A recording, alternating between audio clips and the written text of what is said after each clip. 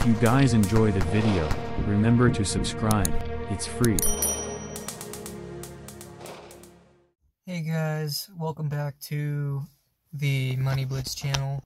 I don't typically do face videos like this, but I figured if you guys stuck around and seen the first video on this channel, should I use the AI voice, or should I just go with doing this, guys? What do you guys prefer?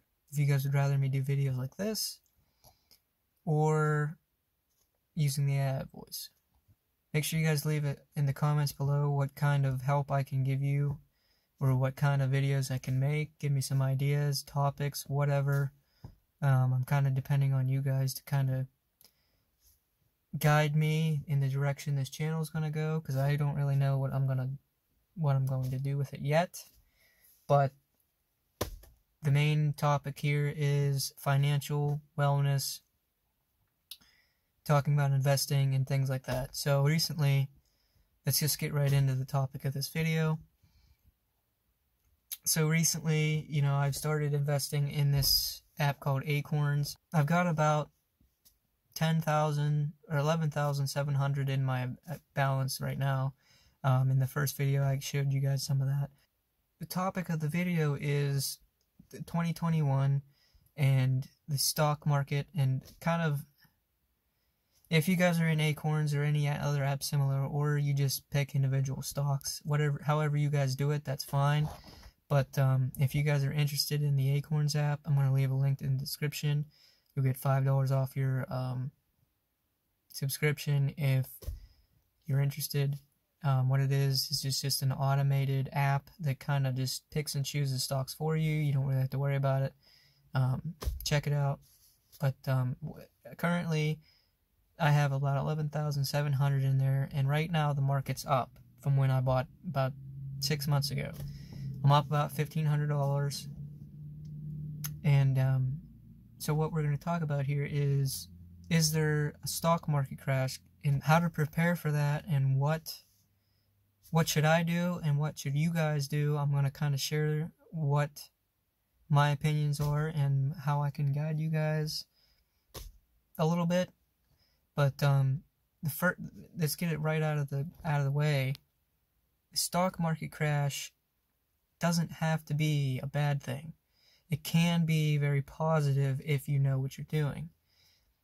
So with the recent president being elected and the stock market being up and all these stimulus payments going, people are probably using their stimulus payments to invest in the stock market, which is pushing it up. So it's going to keep getting pushed up and up and up and up, and then when people's money is going, the stock market's going to crash. It's going to come no matter what, whether it's this year or next year or whatever. So I'm going to kind of guide you guys to prepare for it now, give you kind of some insight on what I'm going to do.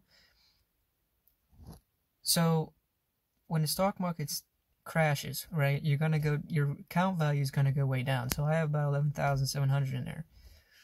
If it crashes and it goes down 50% or whatever, if I drop all the way down to 5,500, that's fine.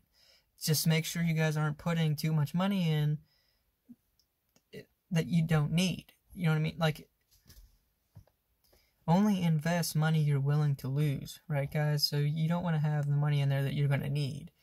So when the stock market crashes and you're going to get panicked and your money's going to go down, you're going to say, I need this money, whatever. Don't withdraw it. Just keep your money there, especially on Acorns. Just keep your money in there. And if it crashes when you have money invested and it crashes, keep your money in there and invest more, because then you're going to be able to buy these stocks and shares at a discounted price, right? The lower the value is in the market, the cheaper you're buying them. So when the stock market goes back up, and it will, because it always has over the last 40, 50 years, when it goes down, don't panic. That's when you want to take advantage of it and invest more. So let's say you're taking So what you want to do is you want to dollar cost average. So every 2 weeks or every week or every day, however you guys want to do it, always invest the same amount of money.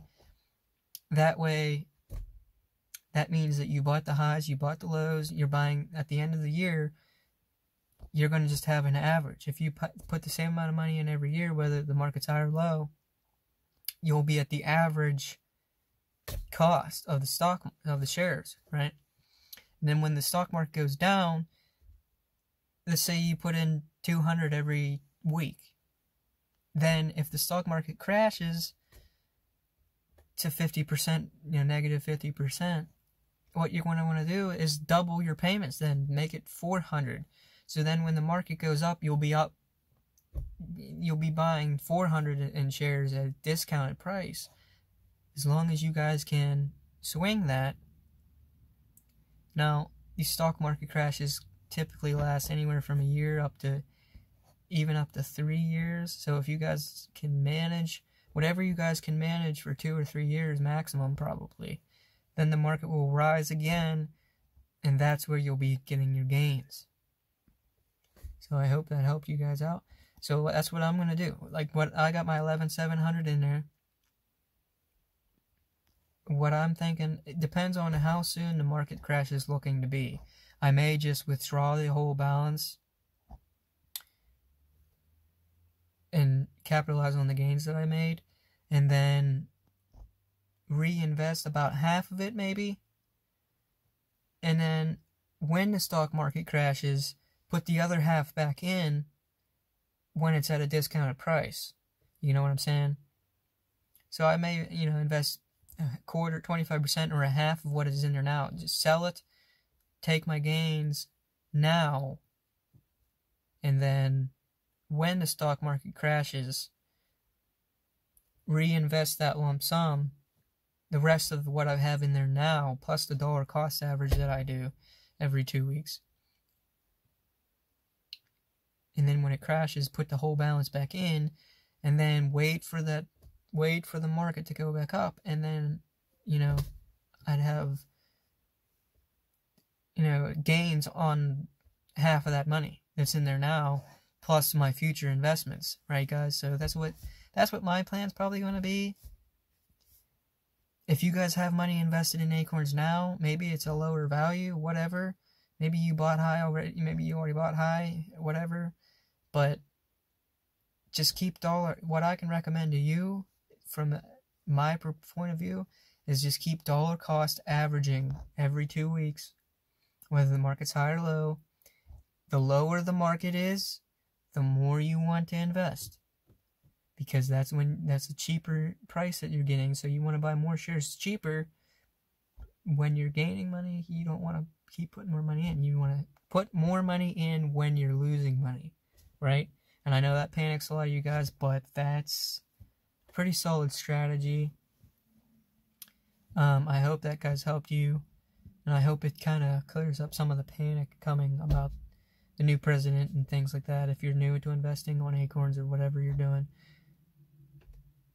don't worry so much. Don't panic too much about the stock market crash, because as long as you guys are prepared, at least with this information and whatever other information you guys are getting from other more renowned people, you guys should be fine. The stock market crash doesn't have to be a negative thing.